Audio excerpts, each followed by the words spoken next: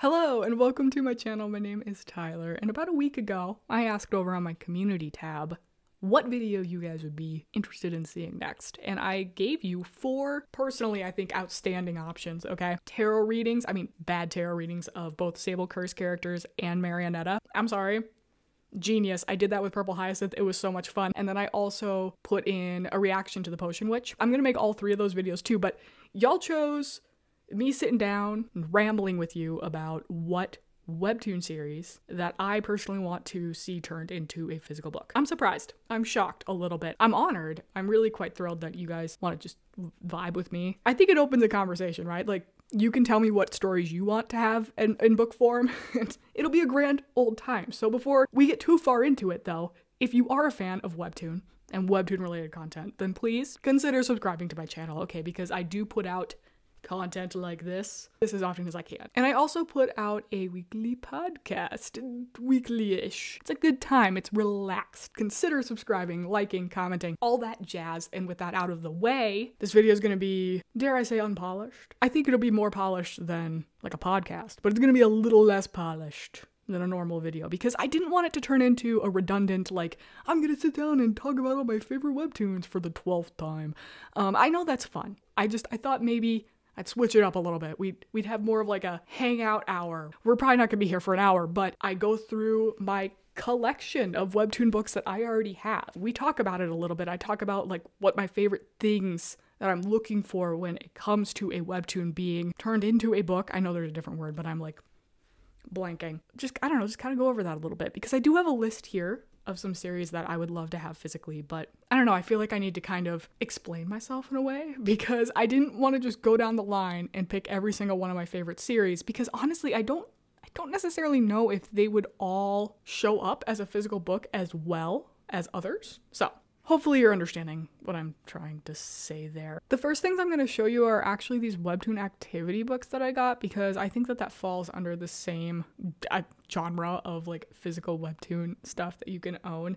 And I really like this idea. I'm glad that they started doing it. And after I show you the couple that I have and tell you about the one that I've pre-ordered, I do have a couple in mind that I would like to see in the future if, maybe we can come together as a group and make like a strongly worded letter to send them and be like, make this into an activity book, and they'll listen. Who knows? The ones that I have to be completely transparent. Webtoon sent me out of the kindness of their hearts. I don't know. Am I selling this to you?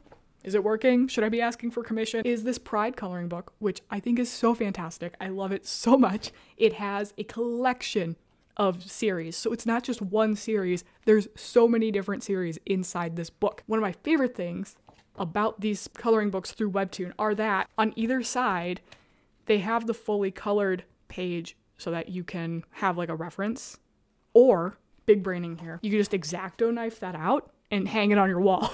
That's another thought I had. I would have bought this anyways. I just think it's really fun and I like that there's so many different stories in it. So I can like color all my favorite little ships. Very excited. The other coloring book I would have bought if they hadn't sent it to me is the Morgana and Oz coloring book, which was also going to be a book that I was wanting, but it is getting an official physical release. So woo! You can get the coloring book and the physical book, but this is very cool. I'm really excited to get into this. And again, part of me just wants to take the fully colored pages out and just cut them out and stick them on my wall.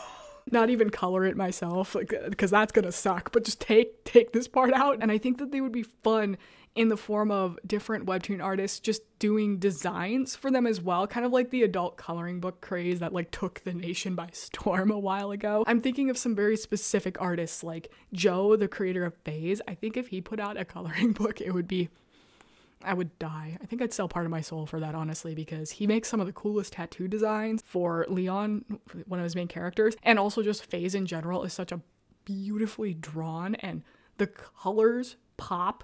I don't even know if I'd be able to replicate it, but like, I would like to try. I think that'd be a really fun coloring book. Another one I think would be fun to color would be Everything is Fine, which I know it's more of a simplistic style, but that's exactly why I think it would be really fun to color. I think I would enjoy kind of getting to go in and just, it would be relaxing, right?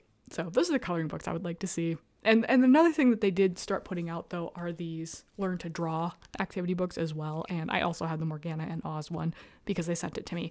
I don't know if I would have bought this or not, but I'm glad they sent it to me because now I kind of do want to buy more of them because I was going through it and it has a lot of cool information about body proportions and face proportions and like folds on clothes and how to make them, like how to shade them and stuff. I think that would be really cool with a few different styles, especially some of my favorite series. I think it would be neat to get a learn to draw book from. So all in all, I'm actually really glad I got this. And now that I've seen it and flipped through it, I probably will buy more. But I am currently sitting on a pre-order for the Cursed Princess Club coloring book. I might be grabbing the activity book too. I don't know. We'll see. I want to say there's a True Beauty coloring book. I know Cursed Princess Club. Unordinary. There's probably a couple more and they're not registering. And you can also buy a Hooky coloring book in stores, like just at Walmart. I saw it the other day. I was like, did you know this was here? Because I didn't know it literally shook me to my core. I like the coloring book angle though. I'm really excited for more of those to come out. And I really think it'd be neat if certain artists just put out a coloring book. Now that I'm thinking of it, I'm like, so many of these artists would make such bomb ass coloring books. I would buy those up in a heartbeat just for like some relaxing at night. Have you ever thought about being a coloring book artist? Let me know. Okay, y'all, I have a collection of Webtoon books. And one of my greatest fears is actually all of my favorite Webtoons turning into books, because then I'm gonna feel the need to physically collect them all.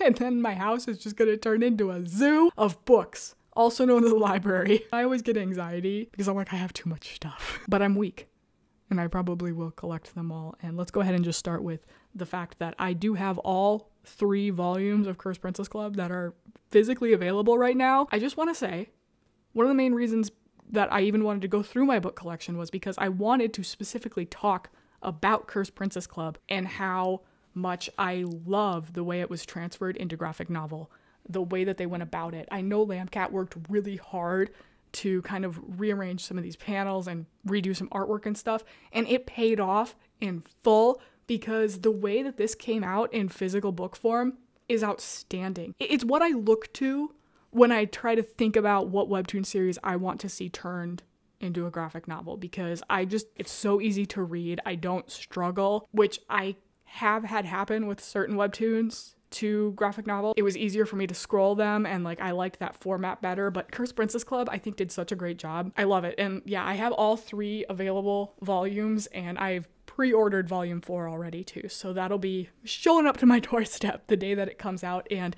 it's a beloved series of mine to begin with, but I just think that it turned into a book so beautifully that it has now become what I look to. I want my graphic novels to look like this when I'm thinking of a Webtoon being turned into a book. Another one I just picked up the other day because I kept running into it in the store is Unholy Blood. I wasn't gonna buy it because again, I'm sitting here like, I can't have every single Webtoon book, but I just kept seeing it in the store. And then I started going through it. Not gonna pretend that flipping to a page of Father Michael doesn't help. It does. I think I physically need that in my life. I like how this one transferred to book form too, and I'm really glad that I got it. I can't say for sure that I'm going to be trying to keep up with collecting every single volume of Unholy Blood. Knowing me, if I run into it in a store, I probably will buy it. But I just knew I had to have at least this one because this is a classic. This one I got from Webtoon and Wattpad. They sent me the Third Shift Society Volume 1, and I'd never read Third Shift Society before, so I actually read it in book form first, and oh my god, I felt so silly because I was like, how did I never read this before? Like, where was I? What was I doing? What was I doing that I didn't read this story about a man with a pumpkin head and his probable love interest? Like, are you telling me a person falls in love with a pumpkin?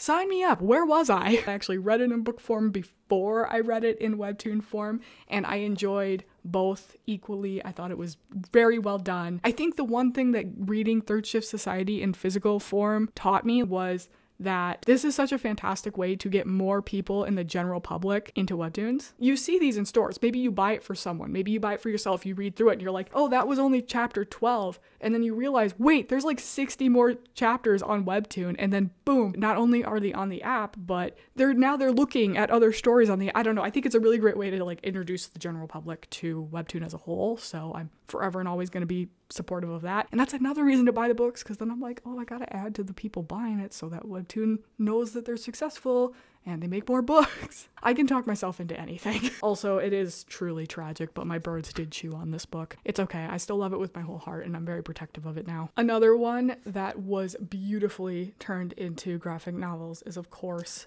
Everything is Fine, and I will 100%, without a shadow of a doubt, be collecting every single volume of this that comes out. I love the Everything is Fine books. I love the series as a whole, and it feels so special to be able to hold them. Mike sent me this copy. I feel special every time I open it. I'm like, oh look, it was signed by the author. Yeah. Not to brag. The last one I'm going to show you anyways is Age Matters, which a lot of you know was like my gateway into the really big Webtoon fandom. So of course, when I knew it was going to be a physical book, I ordered it immediately. Like the second I saw it was going to be in physical form, I ordered it. I'm going to be completely honest with you though. I don't know if I'm going to collect the rest of these ones. I love Age Matters. They renamed Daniel's company to Mine instead of Lime. And they gave it like the weirdest, it's like the crappiest looking logo ever. Like, I don't know what they were doing when they made this book. It really brought me out of it though, and it made me sad.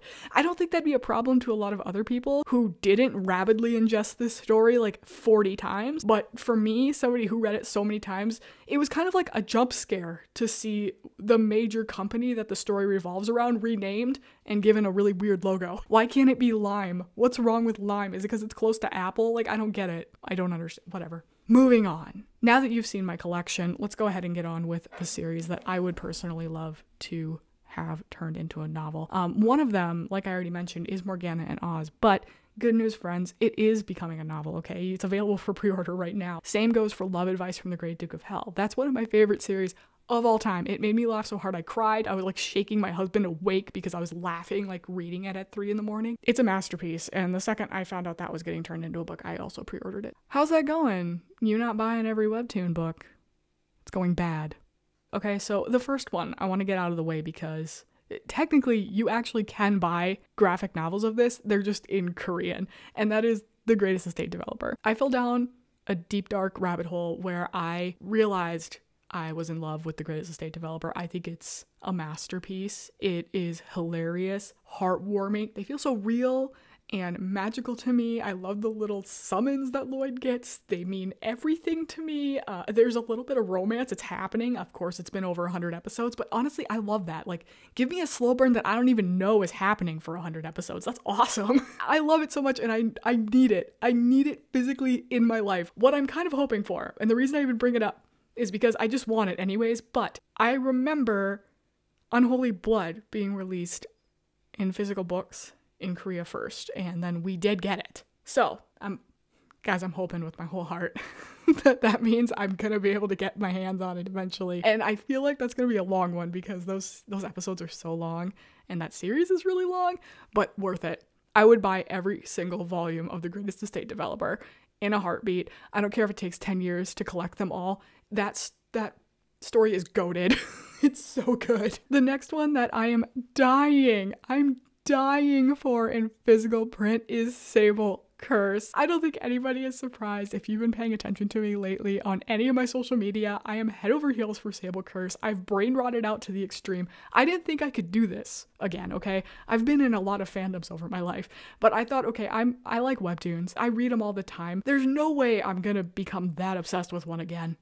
And then Sable Curse came into my life, and I have found it hard to focus on anything else, to be completely honest, so naturally, I feel like I need it in physical print. It's not just because it's my favorite, okay? Like I said, I didn't want this to just become another video where all I do is babble about the stories because they're my favorite, because I do have a lot of stories that I really like that I wouldn't necessarily choose to have turned into a printed copy. So just for the record, the style of Sable Curse is so unique. It's honestly breathtaking, and I think that it would bring in new audiences if they just saw the cover. Like, if they just saw a cover with Sable House on it and they just knew that it was like a fantasy, you know, undertones of romance, I think that would bring in a whole new crowd of people. And I just want more people to experience this story who don't read Webtoons necessarily. So I feel like a physical version of Sable Curse is so important to my soul and my purpose here on earth. And I just need it. I need it. It's such a good story. and I think it deserves physical form. Oh my god, I think that would reel in so many people. The style alone, stunning. It blew me away the minute I saw it, and I had to have more. And it gave me so many warm, like cozy kind of fantasy. Oh, it's so good. Let's move on. There's a little bit of a trend here, okay, because the next one on my list is The Blind Prince. Again, a massive reason I think The Blind Prince should be turned into a physical book is because the style is so unique and stunning, and the overall vibe and the story being like a fantasy romance will have so many people gravitating towards it if all they do is see it on a shelf. The Blind Prince is also a masterpiece. I was enamored with it the second I saw the style. It blew me away, okay? If you have not read The Blind Prince yet, you need to.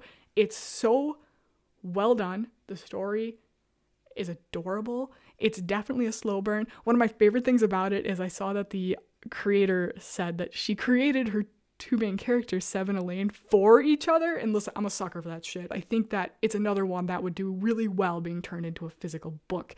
And I think it would draw in a new crowd of people. I would like to see it. Speaking of beautiful and I want to see it, I think I need this to happen or I might perish. And that's Nevermore. Can you imagine Lenore and Annabelle Lee physically in front of your face in a book? Because I can't. I think I would die, but also I feel like I would die if I don't get that. So I'm crossing every limb I have that Nevermore will get turned into physical books. I would definitely collect every volume of that. I would pay the price. I don't care. That story is so good. I think it belongs in print, honestly. I mean, it's Edgar Allan Poe. Much like Sable Curse and The Blind Prince, I'm strictly kind of, my brain waves are focusing on the style. And like, imagine the things they could do too. Like, every volume could have one of the main characters on it. Like, it literally lends itself to be turned into a book with all, like, you could have Duke, Pluto, obviously Annabelle and Lenore. Put the Deans on there. I mean, please, I need this. I like how this just turned into me being like, can you please turn this into a book? And I'm just talking to people watching me on YouTube. Like, none of you can turn it into a book. Okay? Thank you. Again, I combed through my favorite series to choose what I wanted because I didn't just want it to be like, my favorite, this is my favorite, and this is my favorite, and this, like, one of my favorites of all time is Purple Hyacinth. And on one hand, would I buy it in physical form? Probably, but I think that Purple Hyacinth would be better if they turned it into like an animated series or a, even a live action or something. I think Purple Hyacinth would do really good that way. It's a really well done webtoon. I like to consume it in scrolling, but do I want it physically? I don't know.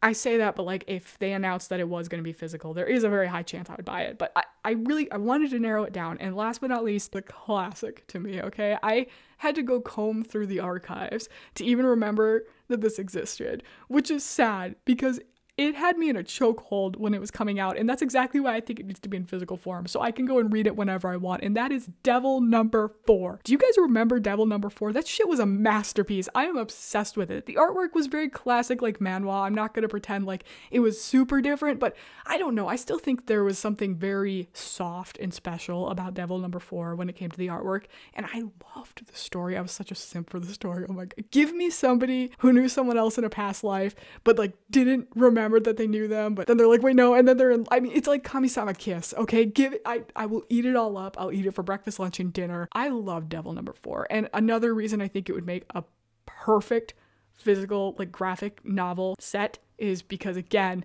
those characters lend themselves to being the perfect covers for every single volume. I also think that that's like a classic romance for the ages, and it's another one that people would just find and like pick up at the store without necessarily knowing much about it if they could just look at it and know, oh, this is a devil like romance, supernatural. I mean, I would pick that up even if I didn't know what a comic was. I'd be like, those people look hot, give me that book.